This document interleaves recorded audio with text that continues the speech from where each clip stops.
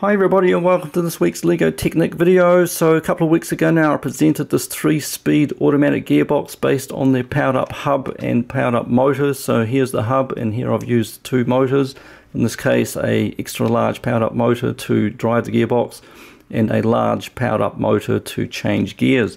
Now one of the big benefits of the powered up system is the fact that you can connect it to a smartphone and control your motors very accurately. So for example you can set the exact speed of the motor in revolutions per minute.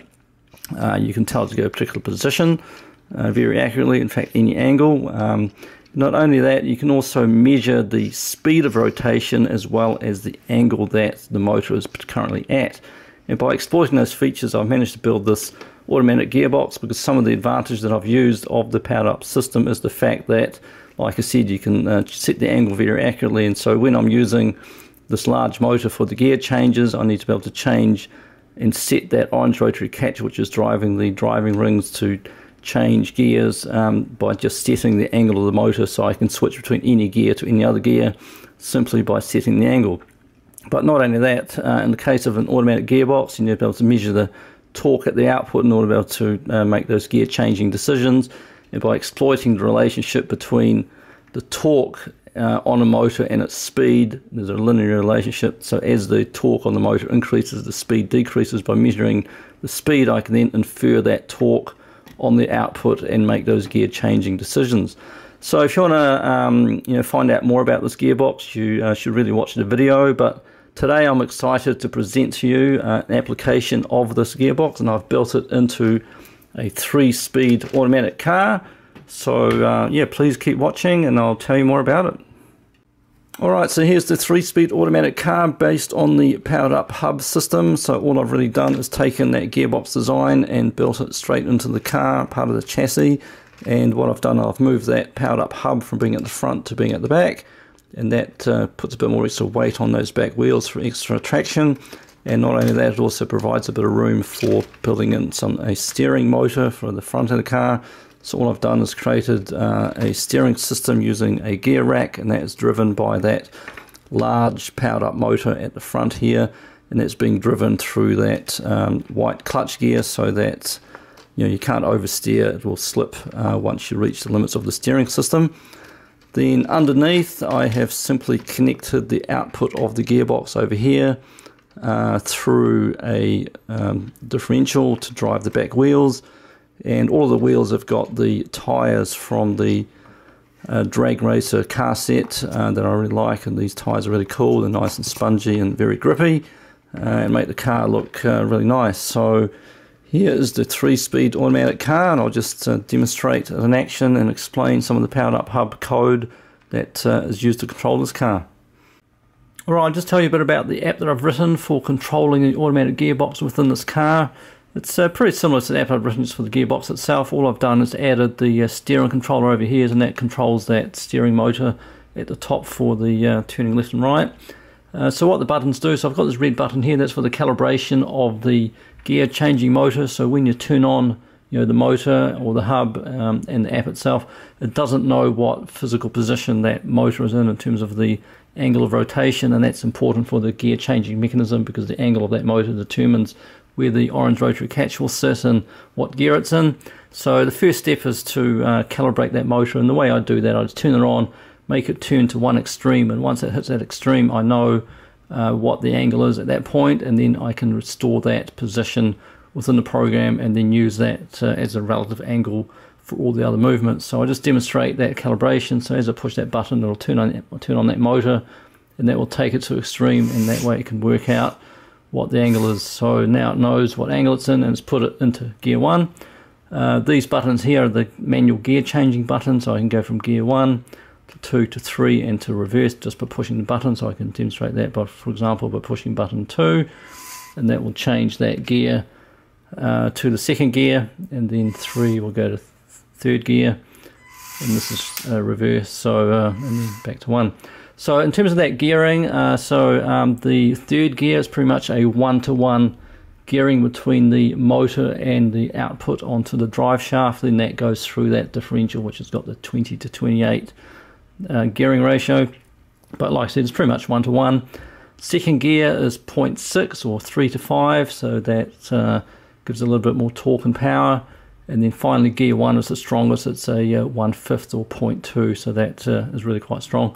So also what I've got here is this small switch here that switches between manual mode and automatic mode. So by switching that, it'll automatically start switching gears depending on the speed of the motor, and that speed is shown here on this dial. It goes between 0 and 100, 100 being the top speed, and that correlates, like I said earlier, with the torque on the motor. So if that speed is not 100, that means it's experiencing some torque, and the speed starts to drop, and the more it drops, the higher the torque is on the motor. And once we get to the torque switching point, it'll switch down gears or switch up gears depending on that torque measurement. Alright, I'll just give you a demonstration of the gearbox in action. So what I'll do, I'll just lift up the back of the car just to remove any loading on those back wheels. I'll switch it to gear 1, turn it on, and then we're now currently in gear 1, we're in manual mode, and you can see the speed there ramping up. I've got an exponential averaging on that measurement just to smooth out any sudden changes in speed. And what I'll do, as soon as I switch to automatic mode, what will happen is it'll detect the fact that there's very little loading on the wheels, switch to gear 2, and then subsequently automatically switch to gear 3. So just watch that orange rotary catch. We'll just go to automatic mode now, and there we go, we'll go to gear 2 and subsequently to gear 3. So because there's no loading, we're now in the highest gear. As soon as I do put some loading on those back wheels and just drop them down, you'll notice that there'll be a slowdown in speed indicating a high level of torque. And as soon as that torque is low enough, it'll switch gears to gear 2. And then if I keep that loading on there, it'll force it into gear 1. And that is the strongest gear, so that pushes very hard. And then as soon as I lift it up again, it'll switch back to 2 and then back to 3. So that is how that automatic gearbox works. Okay, so I'm going to demonstrate the car in action again in a different method. So what I've done here, I've put a bit of a barrier. I've put the 3-speed automatic gearbox with some tyres behind it, provide some resistance. I'm going to drive backwards, put it in third gear, put it into automatic and drive forwards, hit that barrier. Then once it hits that barrier, the car will change gears downwards and be able to push that once it gets to gear 1. So we'll just calibrate the gearbox. I will put it in reverse, turn it on, go to gear 3, go to automatic, and here we go, bang. So now that is hit gear 2, and now it switches to gear 1, look at that.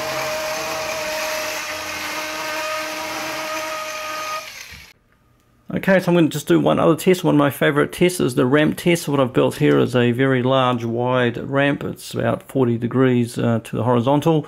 What I'm going to do is put the car into third gear, put it into automatic, turn it on, and see how it goes up that incline. So of course in third gear it won't be enough torque to be able to go up the hill. The car actually goes very fast in third gear. Same with second gear, it's just not sufficient to get up the hill, but in first gear it should just be able to make it. So again, what I'll do, I'll just calibrate the gear changing mechanism. I'll put it on third gear, turn it on, and then switch to automatic. So turn it on, switch to automatic, and now we're in 2, and now it switches to 1. And look at that, up the ramp we go. It's a struggle, but we've done it.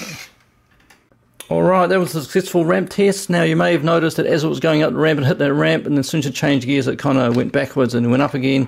The reason is because I actually turned off the main motor when I'm doing the gear switching.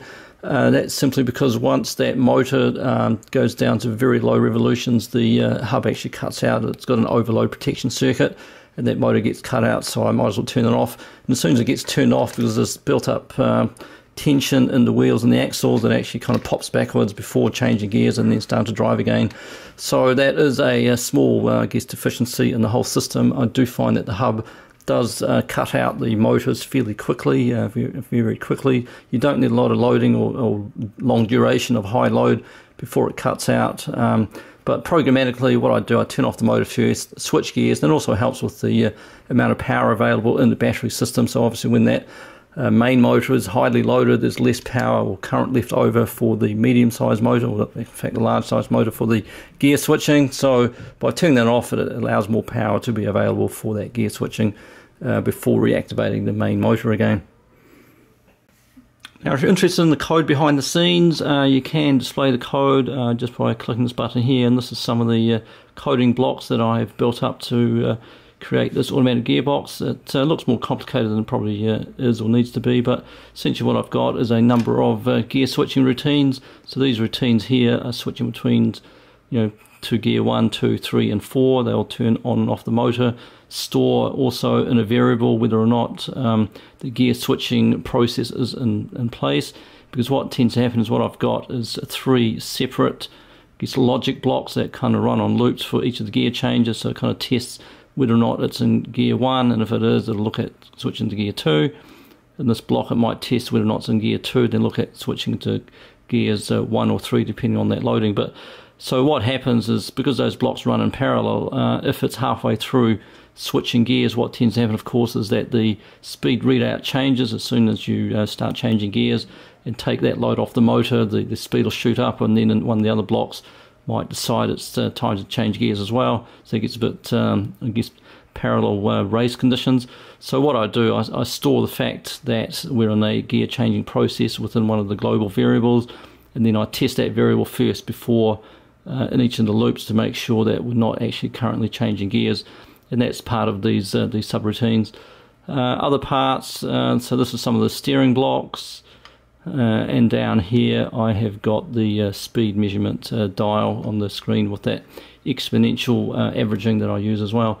Now the coding is relatively straightforward, but it can be a little bit tedious, especially with sort of a drag and drop interface. It's very easy to accidentally drag and drop parts of the code in funny places and ruin your program, and you're wondering why it doesn't work anymore.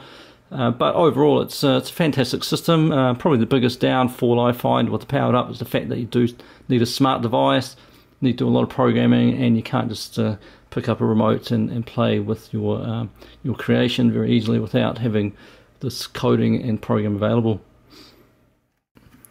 Alright, so that concludes my demonstration of my 3-speed automatic car based on the Powered Up application. Hope you enjoyed this video. Please like and subscribe, and we'll see you next time. Bye.